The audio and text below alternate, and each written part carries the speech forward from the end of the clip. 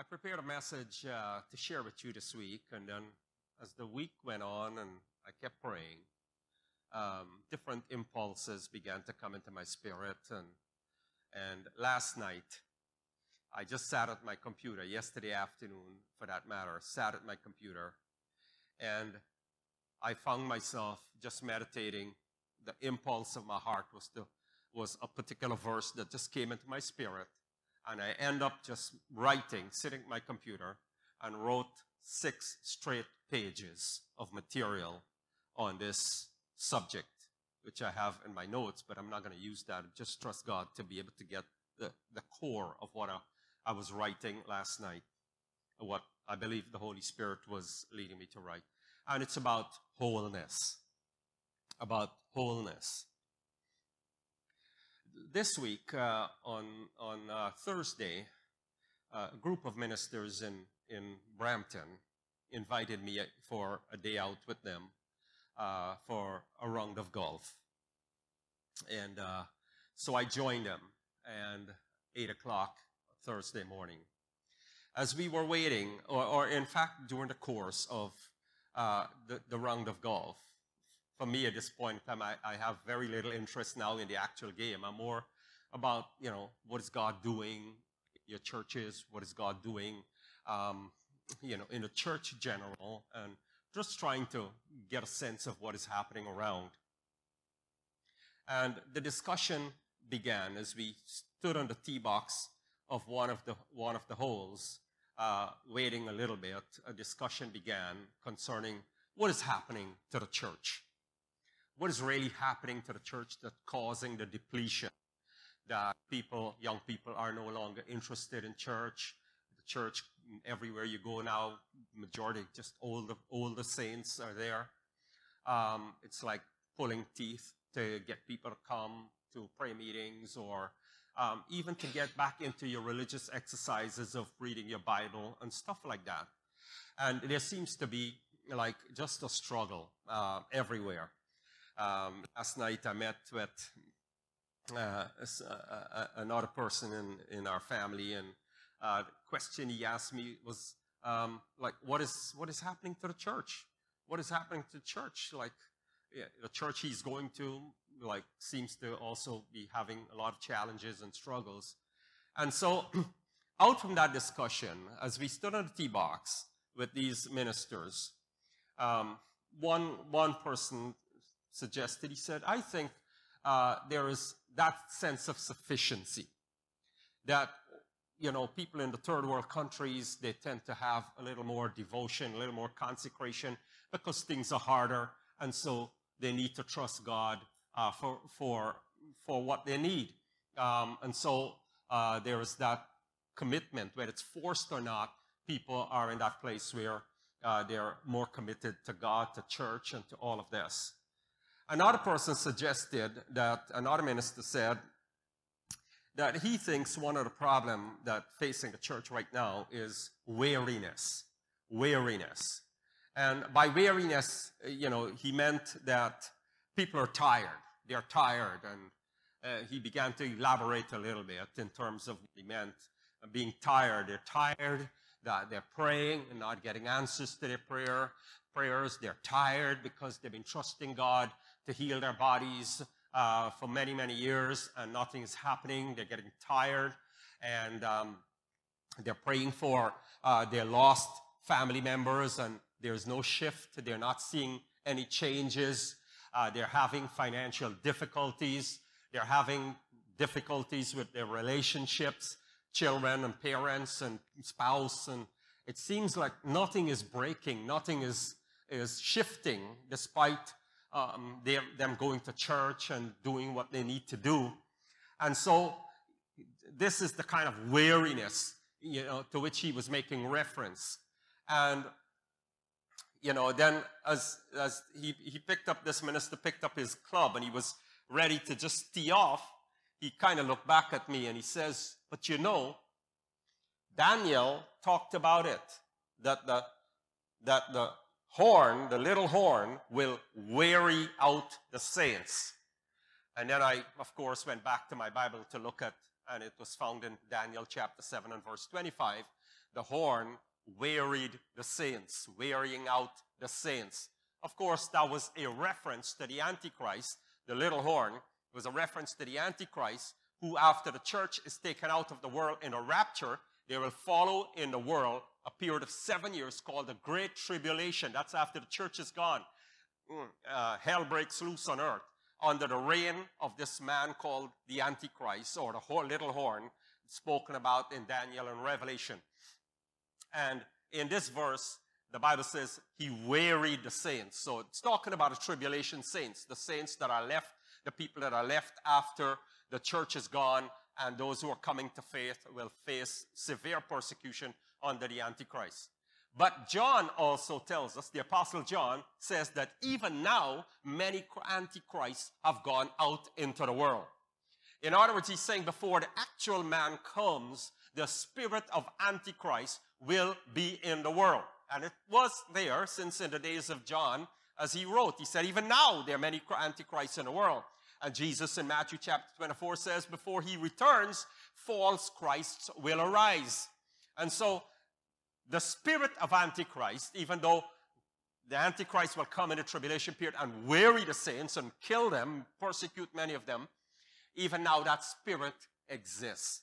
And so the wearying, there is some validation to the truth that there is much wearying that's taking place.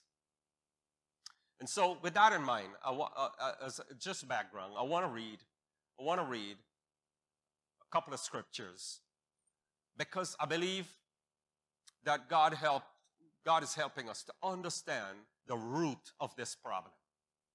What is causing it? What is causing this disenchantment? What is causing this lack of desire for God, for church, for prayer? What is happening? What is causing this weariness of soul? That it's an effort now to do something that once in our life was exciting. Once was something that, like David, I was glad when they said unto me, let's go into the house of the Lord. When it was church time, I was excited. I was excited to read my Bible. I was excited when it was time to pray, when it was time to get involved in doing things for God. Whereas now it's a struggle. It's you know, we're driven now by a sense of moral obligation or guilt. And that's not the way God wants it. So today, I just want to get back. I want to take you into a place where I believe we can get to the root of this problem. I do believe the weariness is coming from a misunderstanding of our own constitution and a misunderstanding of how God works and what God is after. And if we get a hold of that, I believe we are going to see a change taking place that will bring the excitement and the joy and the commitment and the desire back into our lives, the way God wants it. God does not want anybody to serve him out of weariness. That's not the kind of service. I don't want, as a pastor of this church, I don't want anybody to be serving out of guilt or a sense of moral obligation.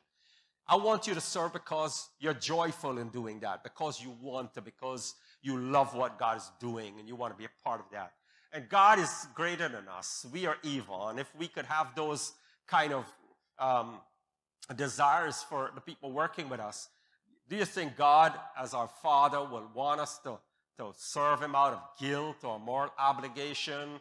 You know, no, I don't think so. I don't believe that for a moment. I believe he's a joyful God.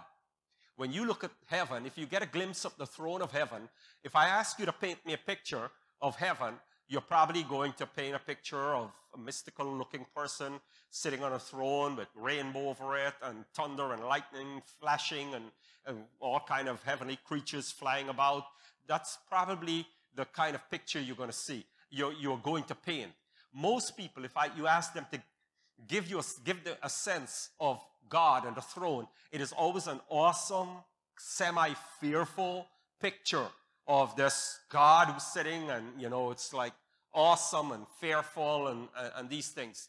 But here is how the scripture define God, his throne, and what's happening around God. It says, at his right hand are pleasures forevermore. In the presence of God is the fullness of what? Joy. Not an inkling of joy, the fullness of joy. It tells me that it's an atmosphere 24/7. There isn't time in heaven, but all the time, and it endures joy. The fullness in the presence of God is the fullness of joy, and at his right hand are pleasures forevermore. Joy and pleasure. Is that not what we seek after? Is that not what the objective of everybody in this world is after? But it's to get a home, a nice job, a good person to marry, raise our children. It is ultimately so we could find joy and pleasure. And the Bible is telling us this is what the throne of God is. If we were to get that glimpse into the throne of God, this is the atmosphere that will envelop us. Joy and pleasure forevermore. Not a temporal thing, not a momentary thing, but it's the nature and the state of heaven and God's throne. God is a joyful person, and he wants us to serve him out of joy. He wants us to have pleasure in doing what we do. So when we get to that place of weariness, when it's a struggle to serve God, when it's a struggle to commit to basic religious duties, it is telling me that something is happening, something is going wrong that we need to address. And hopefully the Holy Spirit will help us to clue in on some of that a little bit today. So kind of sit back and let's move together with this as the Holy Spirit leads us. I want to just read this, this story. This is not a parable, it's an actual story of the 10 lepers. And it came to pass, as Jesus went to Jerusalem, he passed through the midst of Samaria and Galilee. And as he entered into a certain village, there met him 10 men who were lepers, who stood afar off. The lepers had to stay off the street. They couldn't mix with the people. And they lifted up their voices and said, Jesus, Master, have mercy on us. And when he saw them, he said unto them, Go show yourselves unto the priests. And it came to pass, as they went, they were cleansed. And one of them, when he saw that he was healed, turned back and with a loud voice glorified God, and fell down on his face at his feet, giving him thanks. And he was a Samaritan. And Jesus answering said, Were there not 10 of you who were cleansed? Where are the other 9? They are not found that return to give glory to God, save this stranger. One man out of the 10, all 10 were healed. One man came back to give glory to God, and he was a stranger. And Jesus said to him, Arise, go your way. Your faith has made you whole. Your faith has made you whole. I highlighted and read the word whole because I wanted you to notice something that's different between this one man and the other 9. They were all healed of leprosy. But only one man was made whole. The others were healed or cleansed. The physical body was well. When they looked at their hands and their feet, there was no leprosy. The marks and the traces of leprosy had gone. They were cleansed. But this one man who returned, Jesus said to him, You are whole.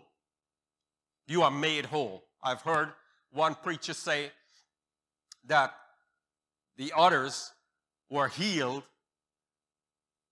in that the leprosy had gone, but the parts of their body that they had lost, people who were lepers, they tend to lose their joints and their fingers would fall off and different parts of their bodies.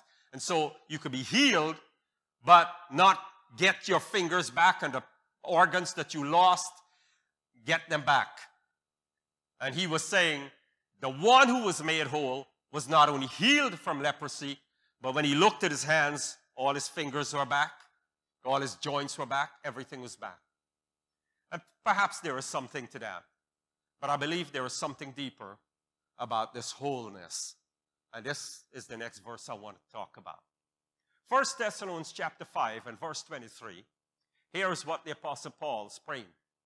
And the very God of peace sanctify you wholly. Keep paying attention to that word, whole.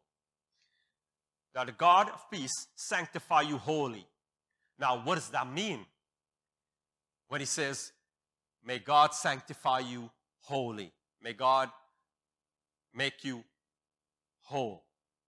He explains. And I pray, God, your whole spirit and soul and body be preserved blameless unto the coming of our Lord Jesus Christ. So when he is talking about wholeness, he is speaking about the fact, he's pointing to the fact that you and I are not a one-dimensional being, but we are three-dimensional. And to be made whole means we must be healed in all three areas of our lives. These are three, we refer to them as the human being as a tripart being of spirit, soul, and body. But these are not like three individual people. These are indivisible parts of us.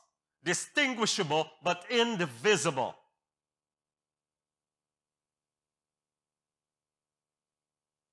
And he's saying that for you to be truly whole, you need to be sanctified, to be cleansed, to be healed, to be delivered in all three areas of your constituent being. Why? Because if these three parts of our being are indivisible, if one part is contaminated, the entire being will be contaminated. And I believe that this right here is at the root of why there is weariness, why we are not healed, why prayers sometimes don't get answered.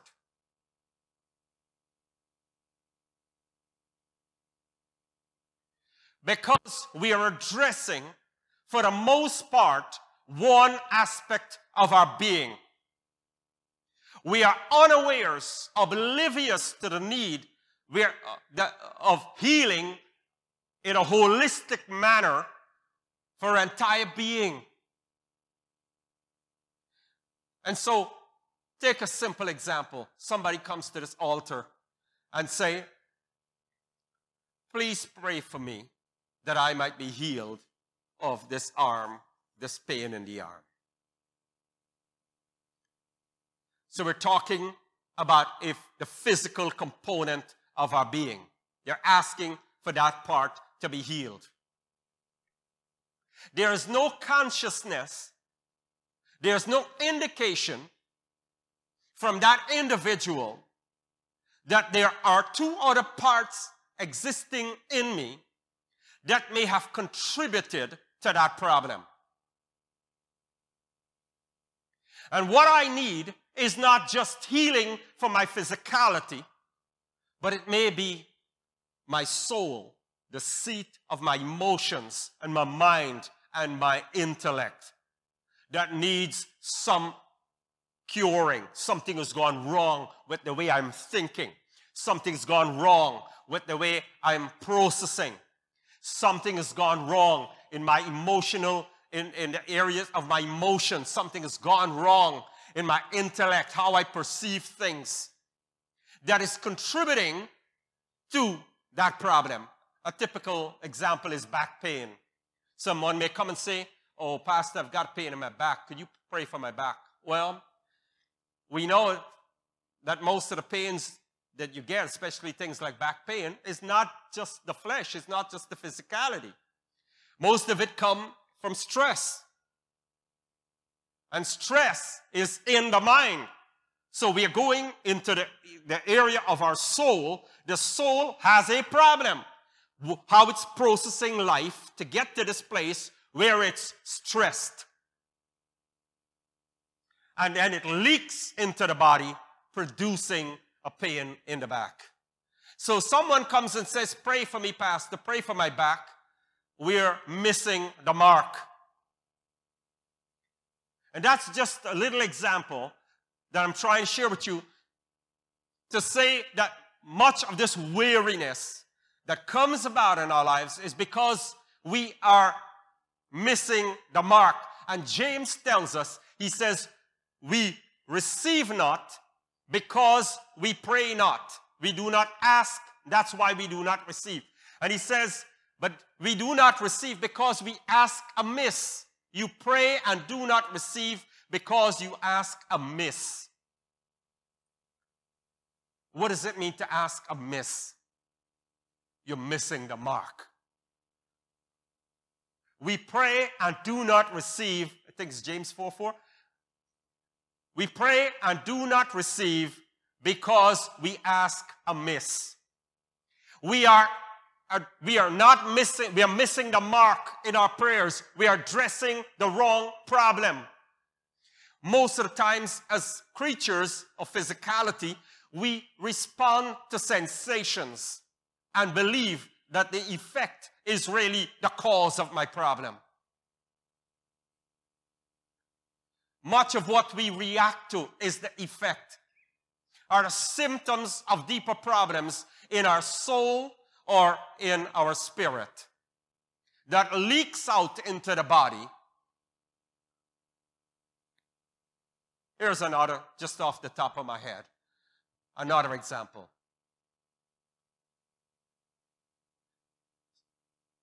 Jesus said,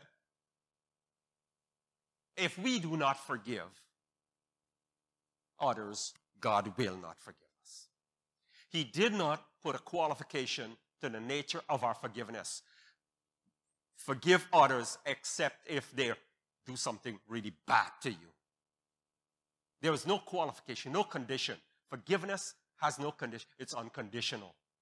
And Jesus says, and we pray this in our Lord's Prayer, forgive us our trespasses as we forgive those that trespass against us. Yet, a problem that inflicts the church, it's a disease, it's like a pandemic in the church, is unforgiveness.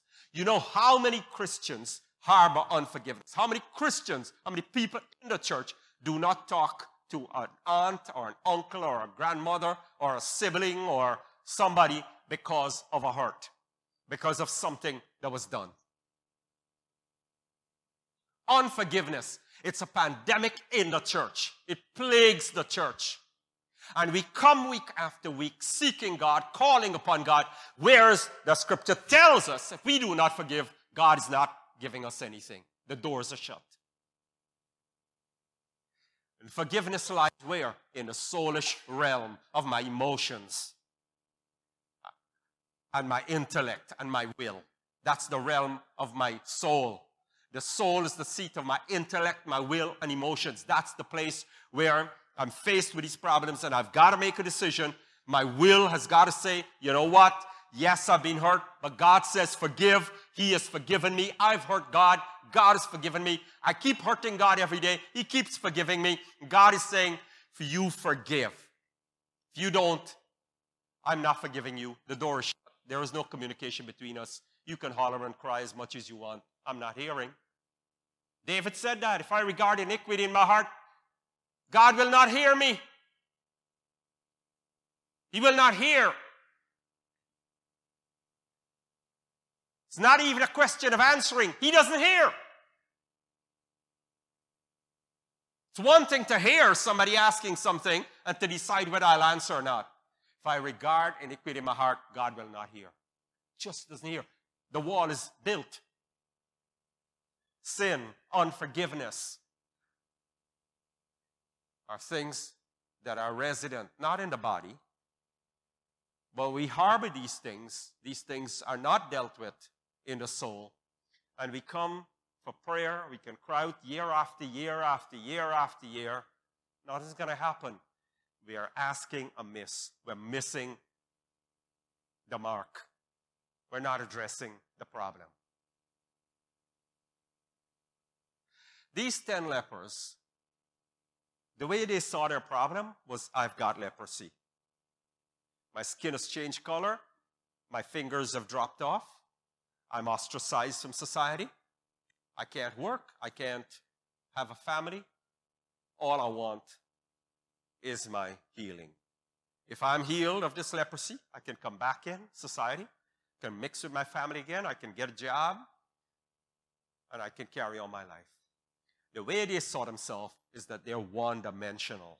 My problem is leprosy, a physical problem. They were cleansed. They were healed. But this one man who returned, he was made whole.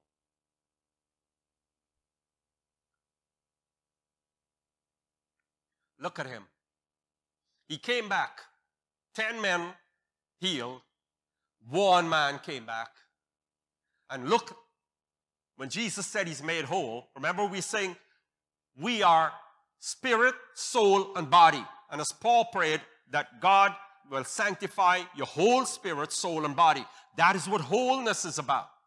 That's what God is after, not a truncated healing of one part of my life, but it's wholeness. There is no point, as I said, in healing one aspect of my being because the rest will be contaminated. God is after holistic healing, deliverance. Salvation is about the salvation or the redemption of the whole man. Jesus did not go to the cross just to save my spirit. He went for me. And me comprises my spirit, my soul, and my body. This man returned to give glory to God. It tells me that he attributed his healing to God, that his spirit came alive, that he was born again, that he recognized the grace and the mercy of God. And this could only happen when your spirit comes alive, when you're activated by the power of the Holy Spirit. So his spirit came alive. His soul came alive. The soul is the seat, as I said, of your emotions, your intellect, and your mind.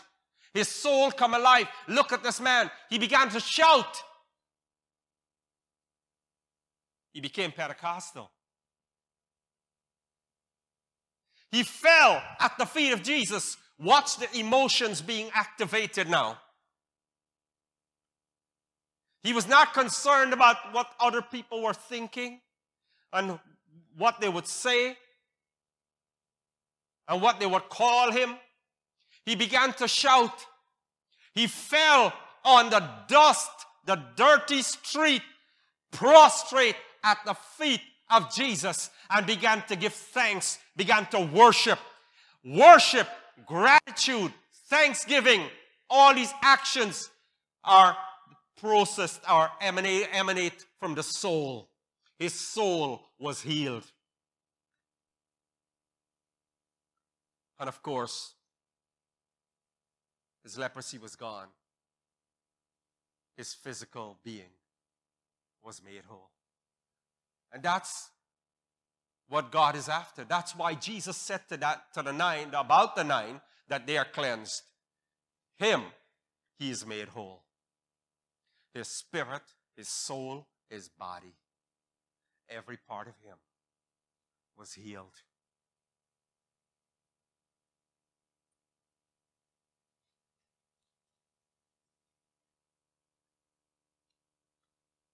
Now, it is not by accident. Let me go back to my lead scripture. It is not by accident that the Holy Spirit, who inspires all scripture, gives us this order. I pray, God, your whole spirit and soul and body. You and I, humans and many Christians, most Christians I listen to, always refer to themselves as body, soul, and spirit. We work from the outside in because we see our physicality, probably aware of I'm an emotional being, but as to what happens in my spirit, That I'm not sure, except when I was saved, the Holy Spirit came and did something there to regenerate it. And so that is the first day. My emotions are second, but my physical awareness that I'm a sensual being interacting with in a physical world is always before me. And so we move from outside in, generally, on body, soul, and spirit. But this is how God moves.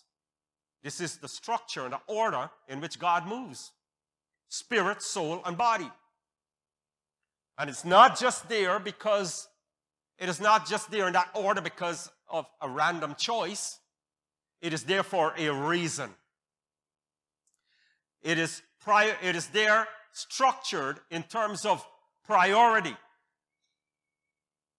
The Spirit is the portion of me in which God lives.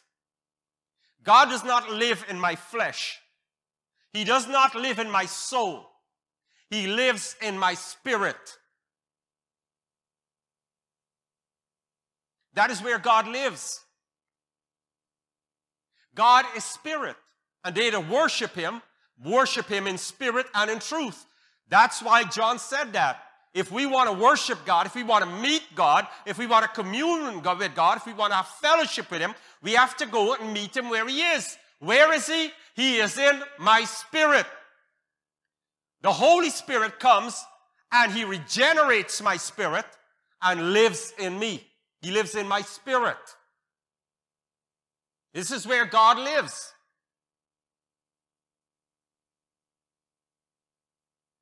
I know most of the time we think about where is God, and when we pray, we're always looking up to heaven. You know, God is up there somewhere. And we're always like, okay, you know, kind of this looking to heavens for God. No, you know where God is? It's right in your spirit.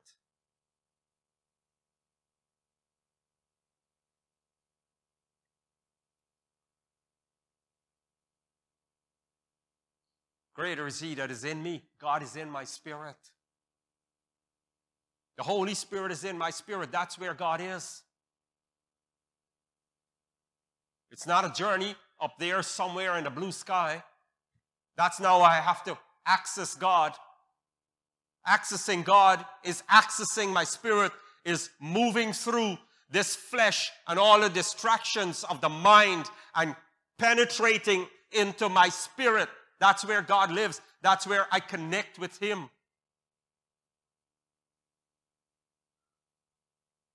Our tripart structure of spirit, soul, and body corresponds to the Old Testament tabernacle that had three parts: the outer court, the inner court, and the holiest of all. We are now the temple of God. There is no more temple. The Old Testament had a temple, but it was a type of the human body. So that temple, the outer court, corresponds to my body, my physicality. The holy place corresponds to my soul. And the holiest of all corresponds to my spirit. God never came in the outer court. He never came in the holy place. God came only in the holiest of all, the holiest place. That's the only place God came. Never ever did anyone find him in the holy place or in the outer court. He only comes in the holiest of all. That's where the high priest once a year would go on the Day of Atonement, and that's where he would meet with God. And that's where we will find God, not in my flesh, not in my soul, but in my spirit. This is the reason why the entire New Testament would tell us to live in the Spirit, walk in the Spirit, sing in the Spirit, dance in the Spirit. Let our lives be lived. They that live, walk after the Spirit, live after the Spirit. Galatians chapter 5. This is the message, is to live there, abide there, because that is where God is. That ought to be the seat of operation, the seat of the government of God in our lives. When God takes the throne of my heart, your heart, when you read about heart in the Bible, it's the same as your spirit.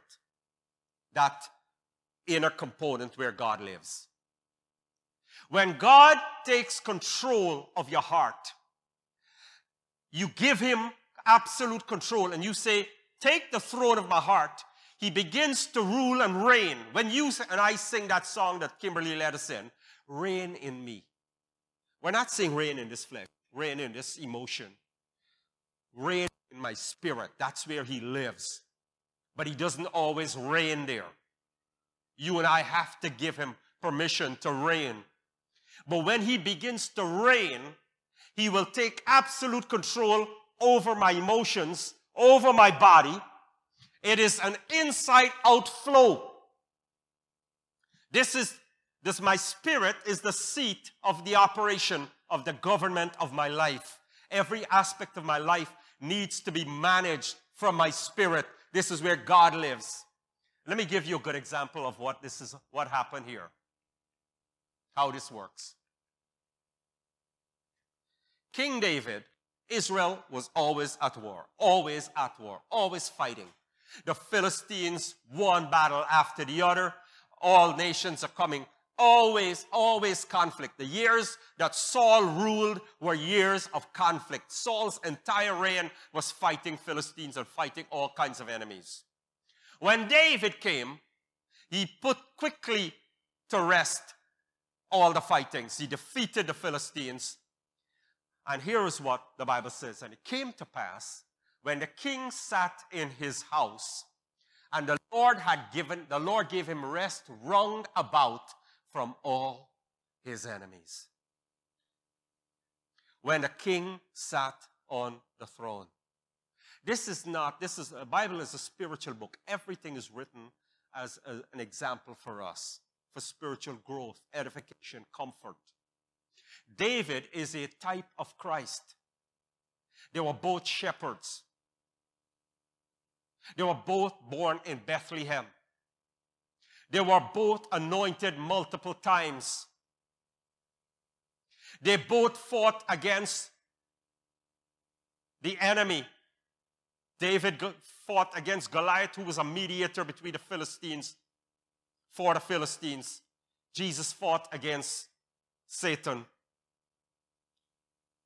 They both defeated their enemies with their own weapons. David smote Goliath, he fell, and David took Goliath's own sword and destroyed him. Hebrews tells us that Jesus took death, the weapon of Satan, and destroyed him with it. And I can give you many other typical similarities, including their age of their ministry. At 30 years, David became king. At 30 years of age, Jesus inaugurated. David is a type or a foreshadowing of Jesus Christ. And in this verse, it is telling us, God is trying to tell us, when the king comes and sits upon the throne, we are going to find rest roundabout. I like the term roundabout. The entire ambience of my life, my soul, my spirit, my emotions, my intellect, my mind, every aspect of my life, roundabout will experience peace. But Israel only experienced peace roundabout and from all our enemies, not just the Philistines, enemies, you can call them economic challenges, financial problems. Saul had many kind of difficult problems beyond fighting against the Philistines. When David came, he had victory over all his enemies. And he had rest round about. Everything around him, including neighboring countries, began to experience peace because the fighting had ceased. And why? Because David was sitting on the throne. And so, here we go back to the subject of wholeness. Wholeness will only come about in our lives when Jesus sits upon the throne of my heart. when he's allowed to sit in his house. That is his house. My spirit belongs to God. It is his house. But for the most part, I'm the one sitting upon that throne. Or I share it. I say, Jesus, I'm in real big trouble. You sit on the throne and you figure this thing out. I got bad news from the doctor. Or I've got bad news. People are getting laid off of my job. I'm in a bad place. And we jump off the throne and say, Jesus, can you sit there and fix this for me? That problem gets fixed and say, thank you, Jesus. But these are the affairs of my life. I'm in charge. And we bounce him.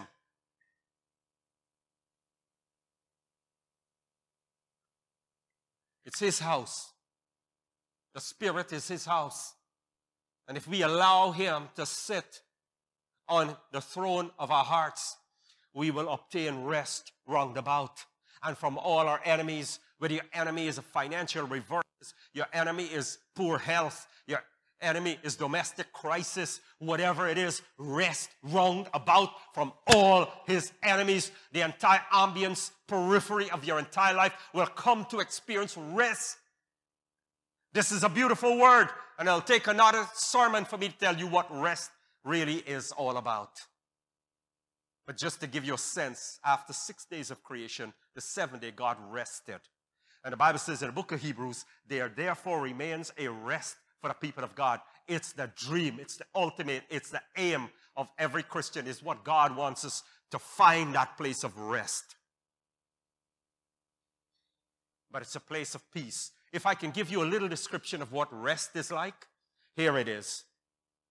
Jesus said, I'm the vine, you're the branches.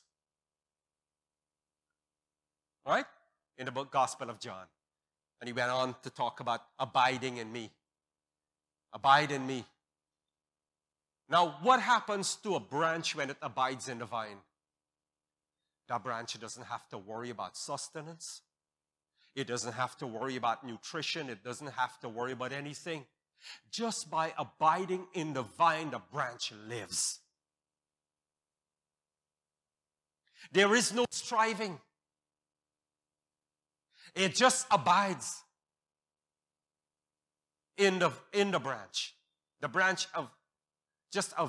abides in that vine, and it lives, and it prospers. No effort. That's what rest is. That's the rest that remains to the people of God, to find that place. And it's not very far away. It just takes the faith and the confidence for us to step off the throne of our lives and say, God, you know best. You know my needs. You know the issues of my heart. You are my creator. You are my God. I make you Lord. Step aside and say, my spirit, my life is your house, is your temple. My body is the temple of God. You sit and you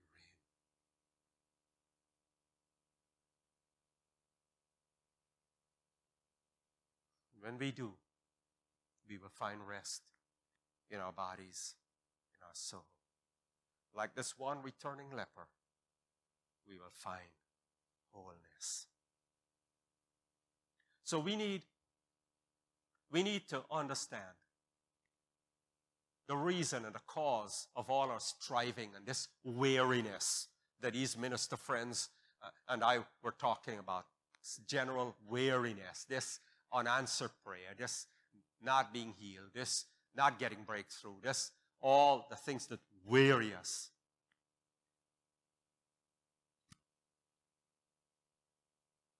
It's because we're approaching the problem from the wrong direction.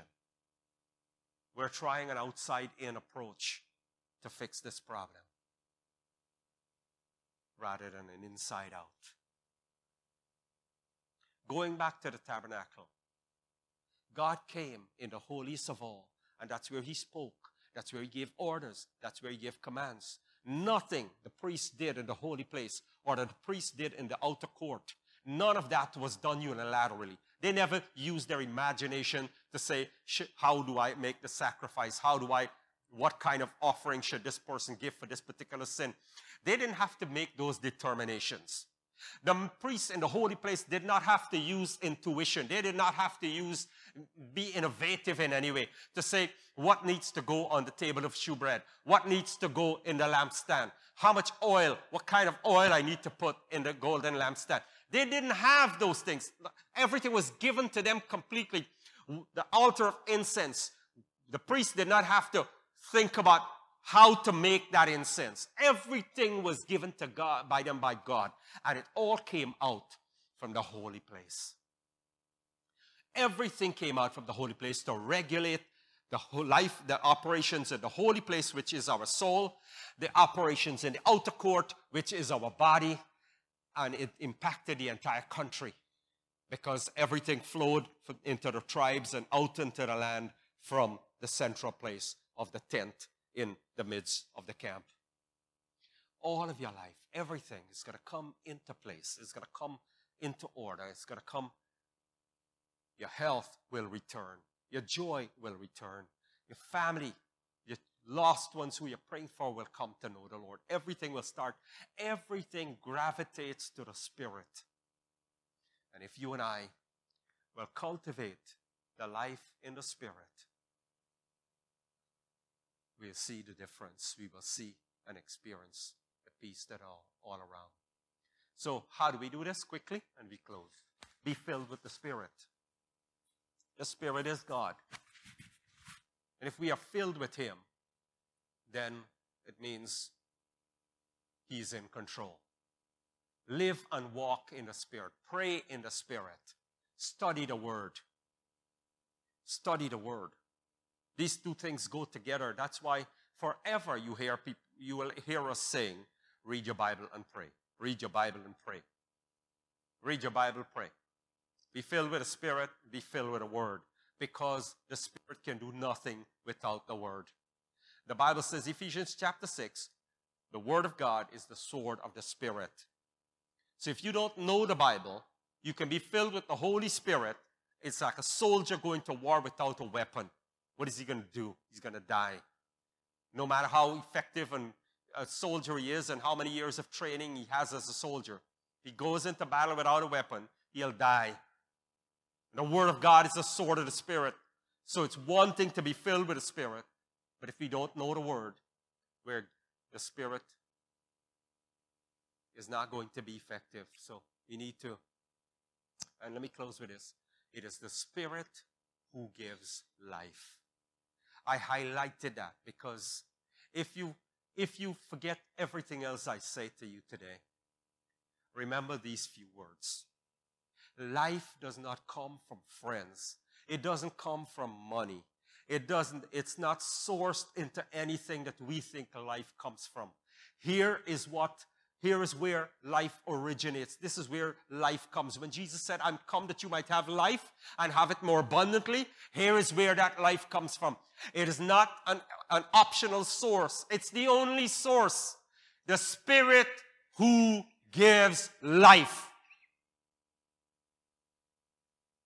Why has Jesus come? I am come that you might have life and abundant life. How are we going to get that life? Experience that abundance. It is the Spirit who gives life.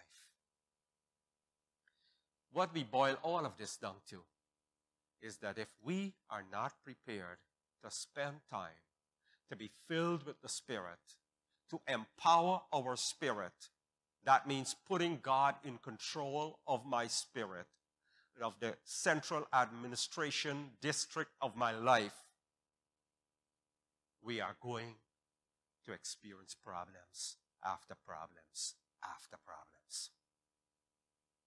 To fix your physicality or emotional problem from an outside in, as opposed to fixing it in the Spirit, is just a band-aid solution. It's just topical solution. But it takes effort. It takes effort to be filled with the Spirit. It takes discipline to be filled with the Spirit. It takes daily waiting before God and say, God, fill me up. Think about your car. how often you have to drive into the gas station to fill up your car. And you will say, no, this week I'm not going to fill up. You're going to be left on the highway or left somewhere that's going to cost you money. But you go in systematically into that gas station and you're constantly watching the needle on that gas gauge to make sure that you are safe and that you are always having enough gas to go. But our spiritual lives, do we pay that kind of attention to it, to see where my needle is in my spiritual life? Am I running on empty? Am I running on fumes?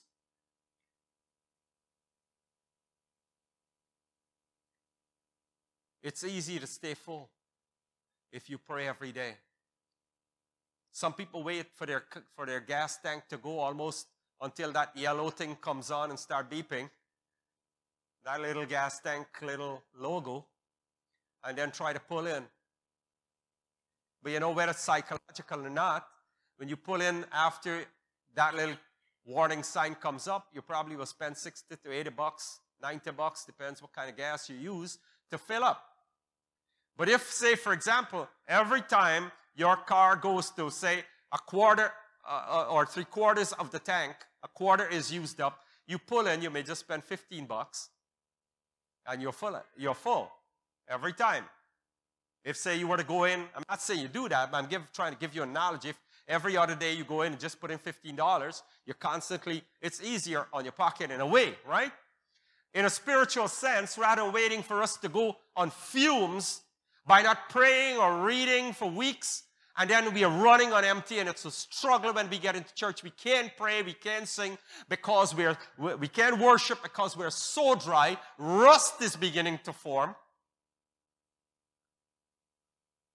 And when rust begins to form, not even Kimberly could help you. But if we pray every day, keep topping up, we're always going to be full. Once we're full, God will reign. When God is reign, we'll have rest round about and peace from all our enemies. Amen? So be made whole. Don't be satisfied with being healed. Like the 10 men. And here's the problem with the 9. The 9 of them, they never returned. They never returned. They never acknowledged God. That, like this man who came back to say thank you and to acknowledge that it was the grace and the mercy of God that made him well. And that implies that he's going to be thankful, he's going to serve God, go to the temple, whatever. These other 9 never came back. And do you know, if I were to chance a prediction on what happened to the 9 of them, that because they didn't have God in their hearts, where it's that leprosy that will return, something else will happen to them. Some other malady will strike them. This man, though, he was in a place of wholeness. And that's what God wants in us. And I say this to you with all of my heart, with all sincerity and deep belief, that if we allow God to sit in his house, upon his throne, take control, just as David brought peace and prosperity. Israel had never known before or after the level of prosperity the nation found under the reign of David. When David sat on the throne, Israel became most prosperous. Nations, people, kings from other nations brought materials to help them build their temple. Everywhere, people began to come. They began to come. Bless Israel, bless Israel, bless, because David sat on the throne. You want to see a change in your life. You want to see healing in your body. You want to see your emotions stabilized and come into balance and be healed and whole. You want to see everything in your life change. Turn around. Give God control. Let him